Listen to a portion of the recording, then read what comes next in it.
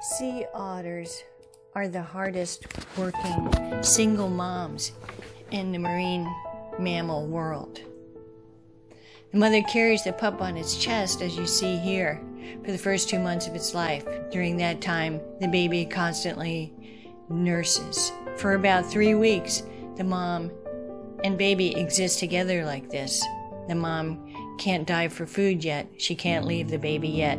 So the hope is that she has enough calories to see them both through. Once she can leave the pup alone, she dives for food, leaving the baby often wrapped in sea kelp fronds to keep it from floating away. Pups begin to swim and take solid food at about 4 weeks. At this point, the pup is diving down too. This goes on for about 6 months, by the end of which mom is diving 12 hours a day.